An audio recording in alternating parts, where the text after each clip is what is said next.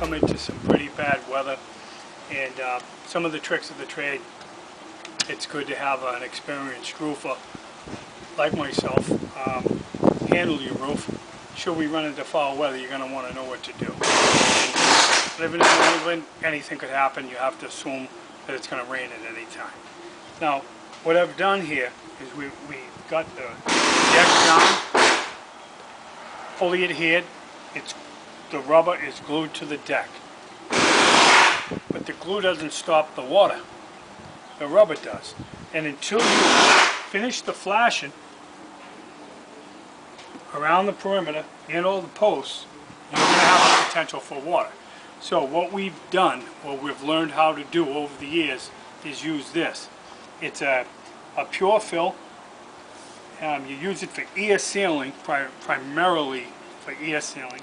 And what we've done is we've gone around the perimeter and with all of the posts, and we've sealed it all the way. Now I'm going to run around real quick and show that to you.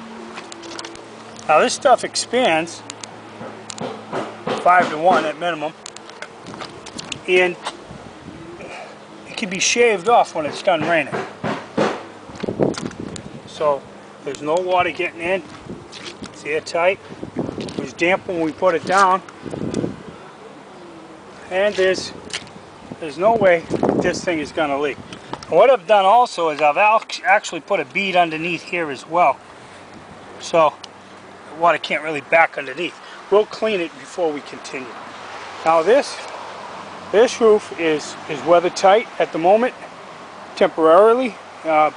Wind could come. You know, we've got our flashing down, which will stop the wind from getting underneath it, and we're good to go. So as soon as the weather stops, we'll finish.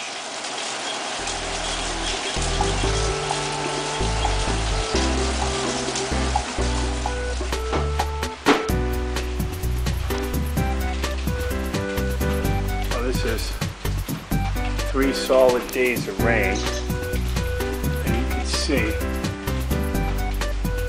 we have a temporary rubber roof, or an unfinished rubber roof up above us, and we don't have any leakage. Very little bit down here. It's unfinished structure. That's not coming from the roof at all. That's coming from the back of the tie back. Something up here in the window running down. But it's minutia.